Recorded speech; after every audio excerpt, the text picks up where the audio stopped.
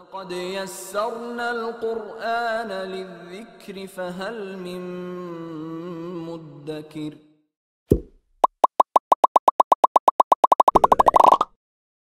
بسم الله الحمد لله والصلاة والسلام على رسول الله صلى الله عليه وسلم. Assalamu alaikum wa rahmatullahi wa barakatuh. Welcome back to Tajweed Made Easy. This is your brother Abu Muhammad. In the last two lessons we started the makharij al-huruf, the articulation points of the letters. We found out that there are 5 different areas that the 28 letters they can be pronounced from, 5 different areas. We started the first 3 areas. We looked at the al-jawf, the empty part of the throat and the mouth. Then in the last lesson we looked at the nasal passage, al-khayshum, and also the shafatan, the 2 lips. Today inshallah we're going to look at the 4th area that the letters can come out from. We're going to look at the al-halq. We'll find out what al-halq is, how many letters, how many makhraj points, how to clearly pronounce these letters, and also at the end we're going to look at the common mistakes that people make so we can avoid these mistakes. Have a look at the board. Al-halq here means the throat. So here, now we're dealing with here, the 4th part, al-halq, the throat. So inside the throat, there are 3 different makhraj points, for 6 letters. So these 6 letters are called the throat letters because whenever we pronounce it, they come out from the throat.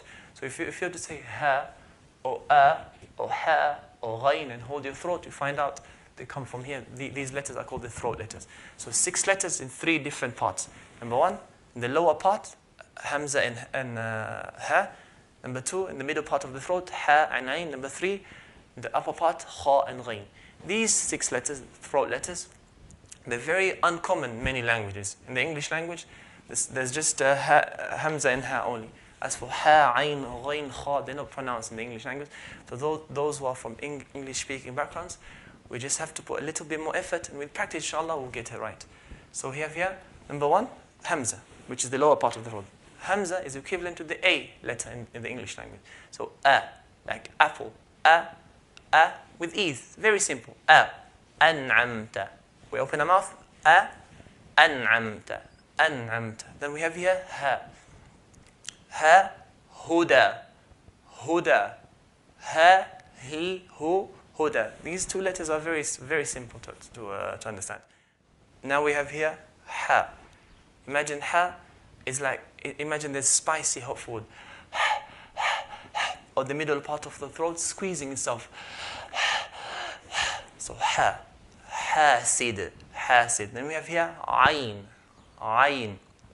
Open our mouth, ayn, like there's a fruit, we want to bite a fruit, so ayn. Amma, we have here kha, imagine scratches on the sound of scratching. So khasira, khasira. Then we have here ghain, imagine gargling water. Ghain,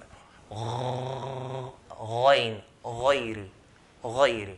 So we have here 2 letters, lower part of the throat, hamza and ha, middle part of the throat, ha and ayn, and upper part of the throat, kha and ghain.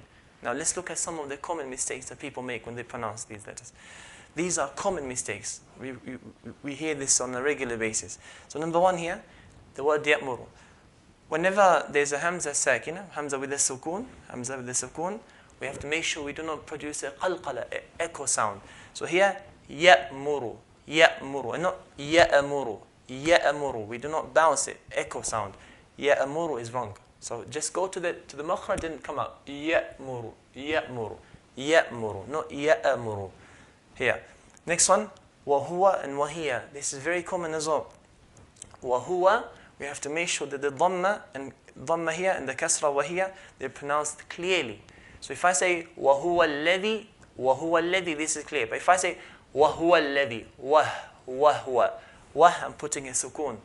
Wa huwa alladhi is wrong. So qul huwa Allah, not qul huwa Allah, no qul huwa Allah, qul huwa Allah. The word wa hiya, same thing. Wahiya, not wahiya. If I say wahiya, I'm putting a sukun there. Wahiya, not wahiya. We have here when the 2 letters of the two letters from the throat letters, they're next to each other, 2 of the same letters. We have to be careful that not joining. Like here, taqa'ala, 2 ayns are together. Taqa'ala. We have to make sure that pronounced clearly. وذلك الكتاب لا ريب فيه هدى 2 has فيه هدى فيه هدى, or تطلع على, تطلع على. We have to make sure we do not join them together, which is very common.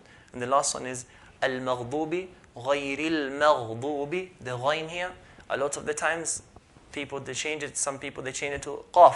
مغضوب, مغضوب. Because why? Because the ghain is not in the language. We have to make sure the ghain is pronounced properly. غا, غا, المغضوب. And there's no qalqala like the hamza here. No مغضوب, مغضوب, مغضوب, المغضوب. So today we looked at the al-halq, the throat. We looked at the al-halq. We found out there are 3 different makhraj points. One in the lower part of the throat, middle part of the throat, and upper part of the throat. And we know that these letters are not pronounced in many languages. We just have to put a bit more extra effort. With practice, inshallah, we'll get it right. The lower part of the throat, hamza and ha, middle, ha and ayn, and upper part, kha and ghain. These are from the common mistakes that people make.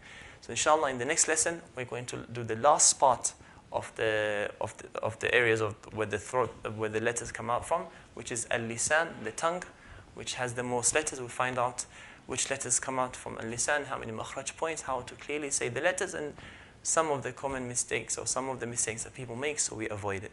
Until then, jazakumullahu khairan, wassalamu alaikum wa rahmatullahi wa barakatuh.